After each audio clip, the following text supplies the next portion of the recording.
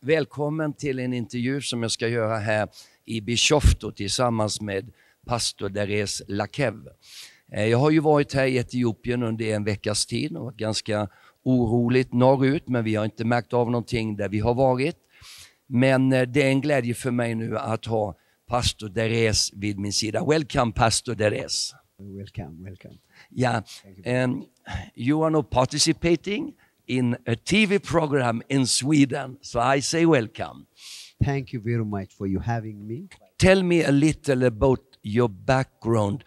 I think you are coming from a traditional Ethiopian church family. You grew up like that, is that correct? Yes, I came from the Orthodox background. I came from that family. So you were an Orthodox Christian in your young days? Yes, I have been an Orthodox Christian. But your father was not happy when you got saved. Yes, as I told you earlier, my father was not happy. Really was not happy. And one time I remember that he scared me if I saw you in the Protestant church again. And if I hear anything about you connecting with this religion, I'm going to kill you, he said. But you got saved, you were born again, and you got a hunger after God. You applied to a Bible school because you felt, I want to be a preacher. Yes, actually, before I joined the Bible college, God gave me a vision. And I understand that he called me for the ministry of God, or the kingdom of God works. How old were you? That time, actually, when I am little boy, like in 1990, something like that, in European calendar, 1990, when Okay. I've been like, very younger. 18, 16 years Like old? 15-year-old. You had a vision. Yes, I had a bit. That time, the moment I received Jesus Christ, Jesus revealed to me. And I saw an angel many times. He revealed to me. I know on that time that he called me for the ministry of God. You understood I will be a preacher. Then after that, if God's called you, you should have to prepare yourself. In my mind, I should have to prepare myself with the word of God. That's why I joined Bible college. But also that time you met a girl and she became your girlfriend, and later you married with her. You were quite young when you met your wife. Yes, actually, to tell you shortly, after I received Jesus Christ, because of my father, I backslid before. And that time, I went to the eastern part of Ethiopia. Then I met my wife as a girlfriend, and I introduced with her. But she's not coming from a Christian background. Yes, I am also backsliding Christian, Yeah. and she was a Muslim girl, fully Muslim. Yeah. You could not find any Christian in her tribes. No. She came from Adare people. But she became a Christian. Then finally, after we start to live each other, and I came back to Jesus Christ, and then I testify for her, and she saw Jesus Christ too. And then She had a vision of received- Jesus. Yes, she saw Jesus Christ in a vision. And then she received Jesus Christ, and then we lived. But I think her mother and father was not happy. Yes, her mother and father, in Ethiopia, they said kafir, they don't need to mix any Christian in their tribes. So they don't need her, they neglect her, they pushed her out. This is They many don't- years ago, and I think they have not met her for many, many years. Yeah, this is 20 years before. Yeah. Yeah, it's almost 20 years. And now you have a family. We will put the family in the picture here. Can you say the name of your children? Yes, now we married each other, we live each other. We both are a minister of God. My wife also, she served the Lord Jesus Christ, and we are blessed with 4 children, 2 boys and 2 girls. And the first daughter, the name of my first daughter is Rita, and the second one is also a daughter, a girl, and her name is Sophia. And the third one is a boy. His name is Ebenezer. And the fourth one is Benjamin. He's a boy. Wonderful. My experience is every time I meet a man of God where the ministry is expanding, it very often starts with a strong vision. How did it come that you were planning to build a church and planning to start a church here in BISHOFTU? Can you tell me? Yeah, I haven't planned anything on my heart. This is God's plan. First, if anybody wants to do God's work, he should have to have a vision. This is what I advise. Even for me, when you come to my life, for me, I received the vision before I planned the church.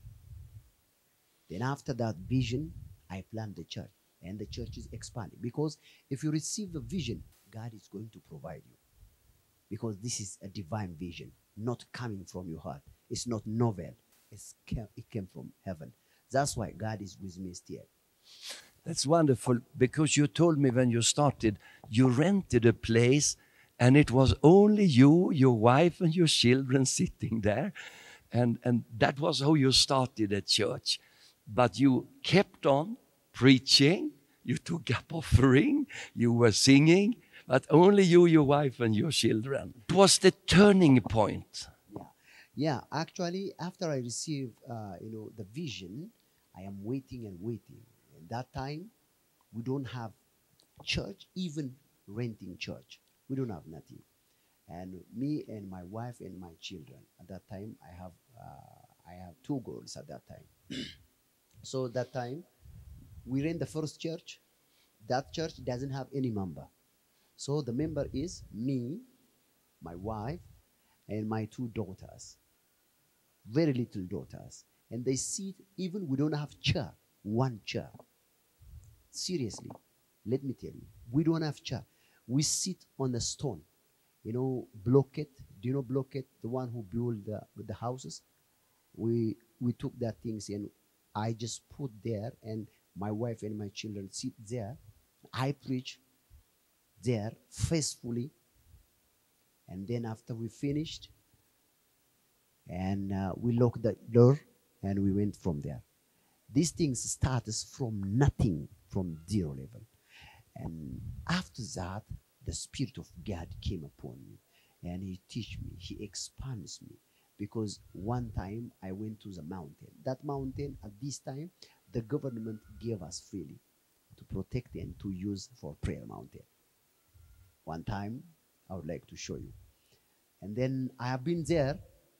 So I was alone there, and I prayed, and in front of me, the bald hair, because I know in my spirit the demon came like I see you. In front of me it came. What are you doing here? This city is mine, he said. And the Spirit of God told me, this is demon who rule your town, he said. So what I am doing, just rebuke him. I rebuke him. You know, after that, for 10 consecutive days, he sent me a folk on my dreams. He make warfare many times. But thanks God, God defeats for me. Now, after that, he gave me this town, BISHOFTU. Not only this, now I am expanding too much all over Ethiopia. Brother, a number of years ago, let me say this in Swedish. För ett antal år sedan så kom en kvinna ifrån Etiopien eller Eritrea. Hon var då som en flykting och hon gick i vår kyrka och hon sa till mig flera gånger, när du åker till Afrika så måste du besöka den här pastor Deres. Hon kände till Deres och hon sa att pastor Deres vill att du kommer och besöker honom.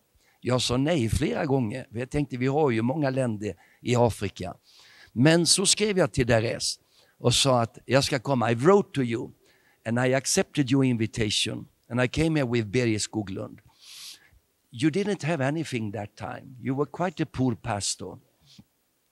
But since that blessed cooperation, I have been amazed to see how your work is expanding.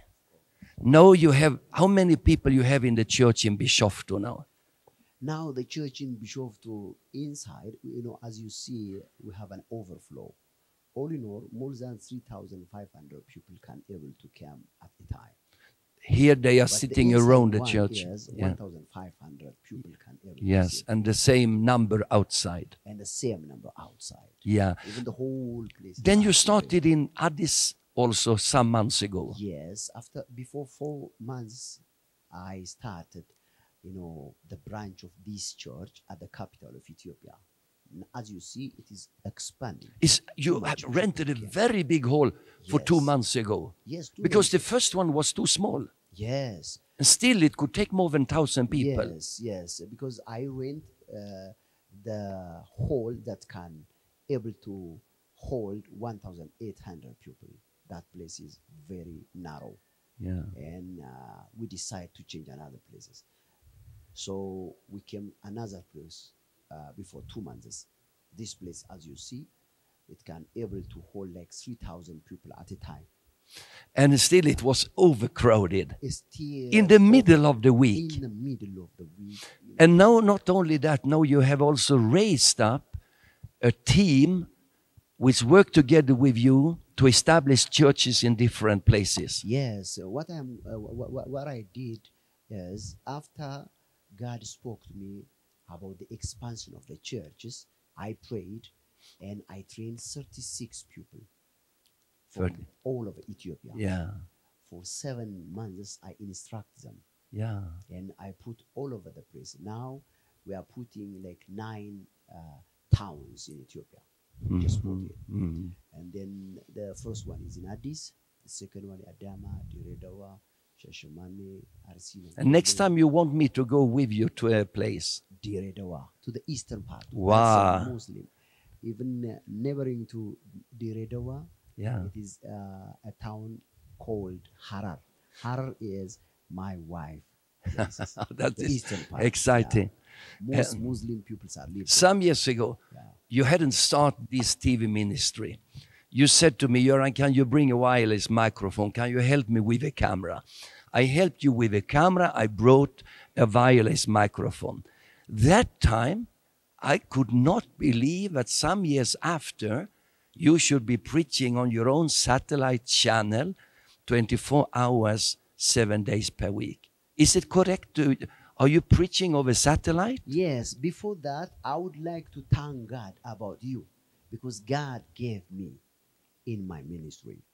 As you know, I don't have nothing before.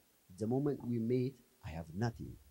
So after we met, I believe that God sent you for my blessing and for my mentor. This is one of the biggest part of my blessing.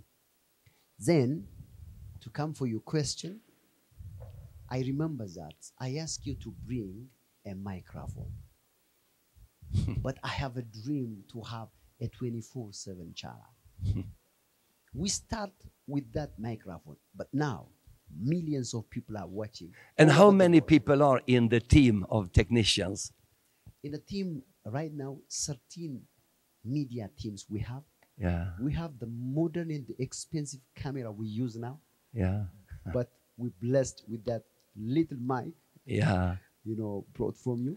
You know, That the we are Bible blessed. says one person can chase 1,000, but 2 persons who are joined together in the love of God and by the anointing of the Holy Spirit, they can multiply. So they chase 10,000. That's exactly what we see in our ministry. Yeah. That we see. And Because still I have a feeling when I come here and listen to the worship, the praise, how committed people are. Even I spoken to you how you emphasize prayer. You said 5 o'clock every morning in the week. You meet a number of people for prayer here.